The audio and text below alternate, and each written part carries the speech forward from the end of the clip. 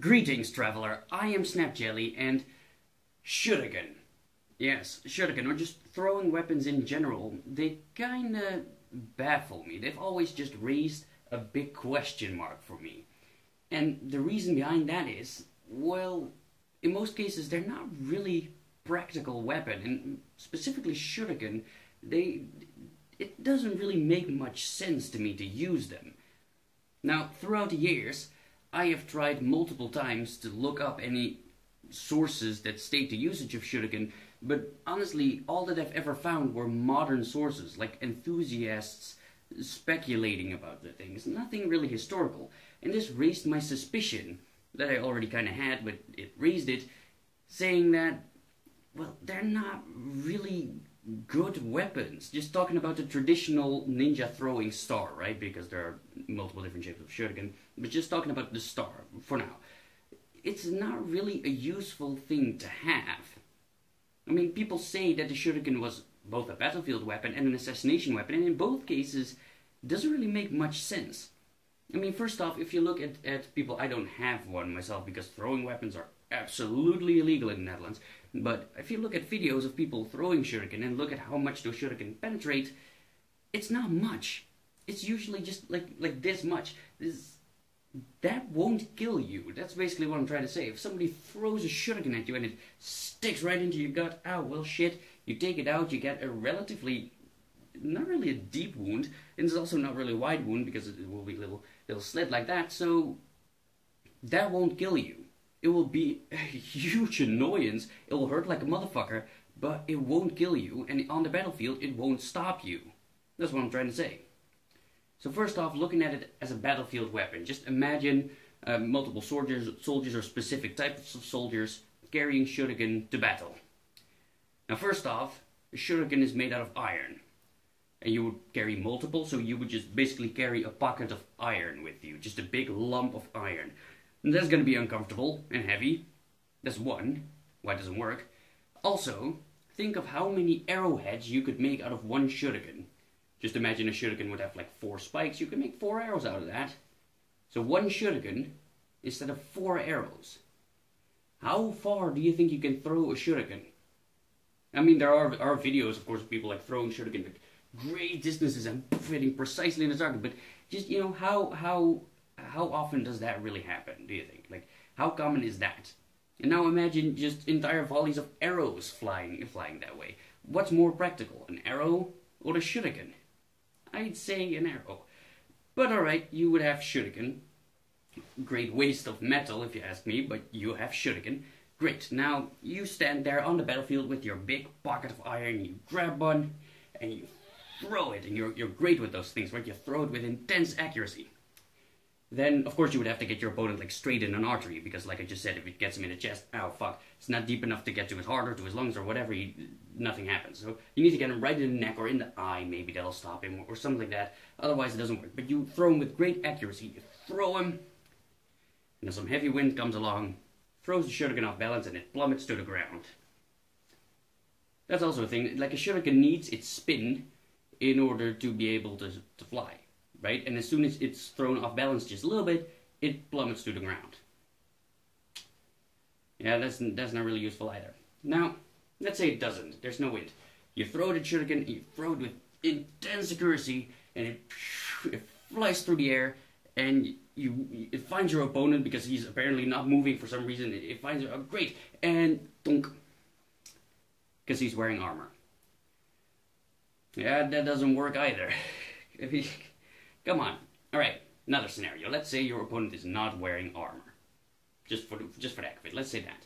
Okay, so you stand there with your shuriken, you throw it, flies through the air, oh, it meets its target, and your target's fighting and fighting, and poof, and nothing. Because it's not enough to kill him, and the adrenaline is going to cause him to not feel that, at least not immediately, so the shuriken hits him, he's just going to continue fighting, oh, kills 3 of your men, and after a while, when he has time to take a breath, he's like, oh shit, I've been hit, oh great, look at that, it's a shuriken, that's weird. So again, it doesn't do anything. Now, there's one final thing that I hear people say, and that is poison. Right? Poison. Shuriken were poisoned, which is also a thing, an assassin thing, but on a battlefield you could use poison, so shuriken were poisoned. Now, you would have to poison the entire thing. Just think about that. You would poison like half a shuriken, you would throw that, and the other half would stick into your opponent, and he still is not poisoned. So that doesn't work. You need to poison the entire thing, and you hold it with your hands. So I hope for you that you don't have any wounds on your hands, no cuts or nothing, because then you're gonna poison yourself. But alright, poison the entire thing, whatever. You also have to carry a pocket of poison somehow, but you poison the entire thing. I hope for you that you don't have the habit of taking your gloves off with your teeth, like I always do. But okay, enough. You poison the entire thing, and you throw it, and it sticks into your opponent, then I hope for you that that poison kicks in immediately and he drops dead on the ground. Because if that's not the case, which most likely will not be the case, then he is just going to continue fighting, kills 3 of your men, then he walks off, but you're going to say, ah, well, he's going to be dead soon because I poisoned him. Thanks a lot. I mean, come on. If you would have done that with an arrow, even an arrow that's not poisoned, which is easier to poison because you can just dip the tip in poison, but the arrow doesn't have to be poisoned. You shoot him with an arrow that will go straight through and out the other side of his body. But no, you throw a poisoned shuriken because that's better. It makes no sense. So I highly doubt that shuriken were really battlefield weapons. Just putting that straight. It really makes no sense, the usage of shuriken. And then as an assassination weapon, because of course shuriken are ninja weapons, or shinobi weapons. So it would be used in assassinations. Now still, what I said in the beginning, one shuriken will not kill you unless it gets you precisely in an artery. Then it could kill you. So, if that doesn't happen, why would you use a shuriken? Again, you could use the poison thing, I suppose, if you're an assassin, but then still, why would you use a shuriken? Just, first off, if you would just kill a person with a shuriken, like, let's say you're like a freaking Naruto ninja, and you have like 10 shuriken at a time, you throw them all at once, and make him into a pincushion, then still, he's not going to be dead. He's going to be incapacitated, it's going to be a huge annoyance, and he's going to be hurting for quite a while, but he's not dead. He would just have a bunch of holes in his body that will just heal, and there you go, he'll live. No problems there. So you could poison, again, the shuriken, and throw that into his back or wherever, and there you go, he's poisoned. Now, let's say people don't suck the poison out, then okay, he's poisoned. Then still, why would you use a shuriken to do that? You could use a blow dart. And I would argue that using a blow dart effectively and accurately would take less practice than using a shuriken accurately. Right? And it's also not like blow darts are much more difficult to hide. I mean, how many shuriken would you be able to hide and sit comfortably still? You know, it's not like you carry a pack of shuriken around like you would potentially do on the battlefield. So, again, as an assassination weapon, a shuriken is just not necessary. So, where does the shuriken come from? I mean, we know they were there. We found old ones, you know, in the ground and shit. And there are writings about shuriken. Not much of them, but there are some of them, because I asked a friend of mine, Raffaello Urbani, more well known as the Metatron, because he is more well known in Japanese warfare, and is also, he appreciates it a bit more than I do, so he's possibly more open about it as well. So I asked him on Facebook if he knew of any historical sources that state the usage of shuriken in warfare or anywhere else.